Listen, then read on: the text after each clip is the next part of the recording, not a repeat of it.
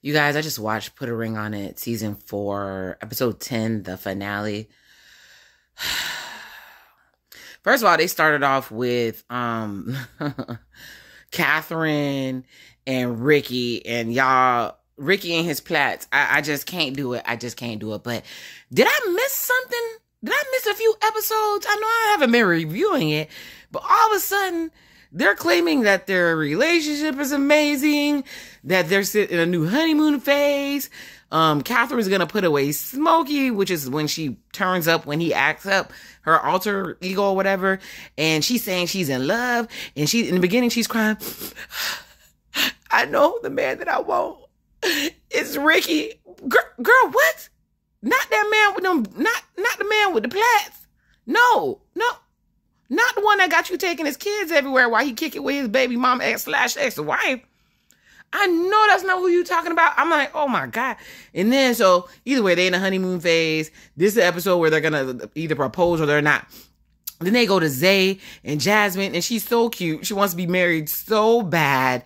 He takes her to, they talk about how their relationship, they communicate better and all that good stuff. And let's get to the proposals. He takes her to a beautiful scene with lots of flowers and everything.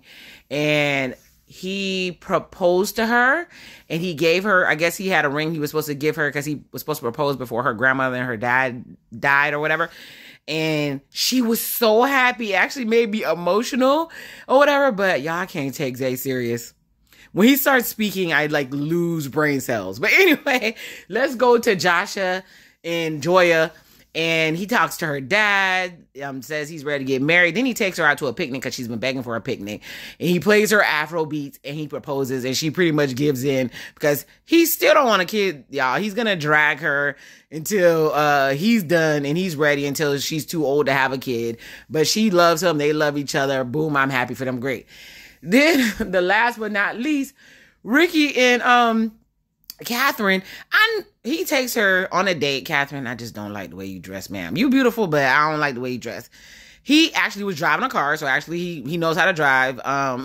They pull in. I knew he wasn't going to propose when he took her to a booth. But he says, we watched our highlights and we ain't ready for the big game. And we're not ready to get married. And she's disappointed. She said, well, I'm going to move on with or without you. And he says, well, do what you got to do.